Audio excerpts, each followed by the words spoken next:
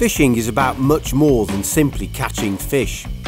The joy of fishing comes from being in nature and by practicing some simple innate fishing skills that we all possess to tune into it.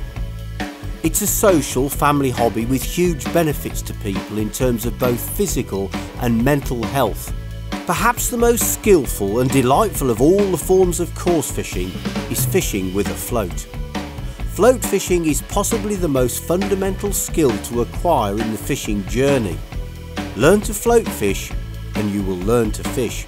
Full stop. For float fishing, we tend to use what are called match rods. They're not just for match fishing, they're general all-round float fishing rods. And a 12 or 13 foot match rod is absolutely perfect for fishing on a pond like this one that contains a mixed head of species. The brand's up to you, but I'm using a Shakespeare kit today. This is a Shakespeare Agility 13 foot match rod and I've got the reel to match. It's not an expensive reel, but it's got excellent line lay, it's got a good drag and it's reliable. It's a real good workhorse and that is exactly what I'm looking for. Now if you're going to float fish, you obviously need a float, and the type that you want for a pond or small still water like this is called a waggler float. This is a waggler float and it's attached to the line, bottom end only. That's quite important, it makes it much easier to cast.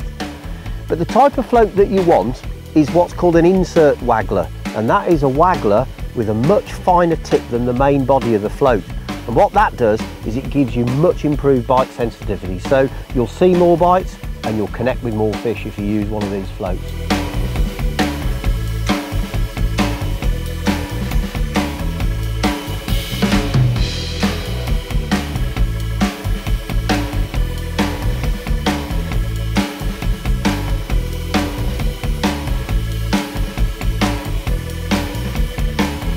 Well, this is a lovely little fish. It's a small crucian carp, and you're probably used to seeing the bigger carp species like the mirror and the common, which are quite large fish. These are more diminutive.